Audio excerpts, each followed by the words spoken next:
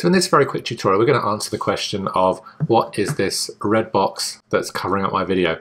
Essentially, what this means is that you're actually zoomed in a little bit on top of your video. And I've been asked this question a few times, so I thought it's worth making a quick video about. And essentially, this red box allows us to move around our video so we can center any one particular area of it.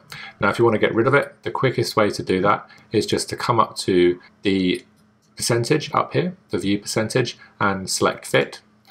We can also, if we zoom back in here, use the shortcut Shift and Z if we have the viewer selected up here. And essentially what you may want to do sometimes when you're super zoomed in, so if we zoom into 200% here, you can see we can look around our video and see the quality of any effects or anything that we've added into that particular video by zooming in onto the viewer.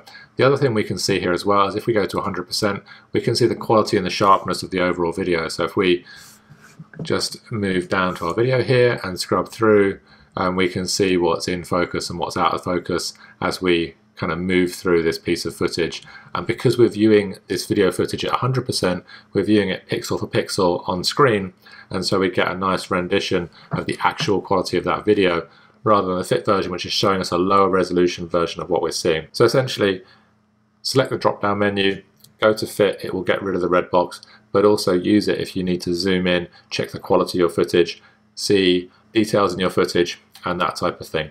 You can also use the Shift Z shortcut in the timeline. So if we come to the timeline here, you can see we've got a few different clips on the timeline. If we use Shift and Z, it will zoom to the entire timeline. So again, a couple of different places you can use that Shift and Z shortcut.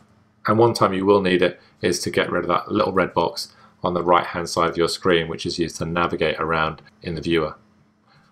I hope that's been useful. If you have any questions about Final Cut Pro, then please don't hesitate to drop a message below. And also, I have a new video tutorial on creating motion plugins on a website called Skillshare. You can check it out. I'm leaving a link below, and I look forward to seeing you on the next tutorial.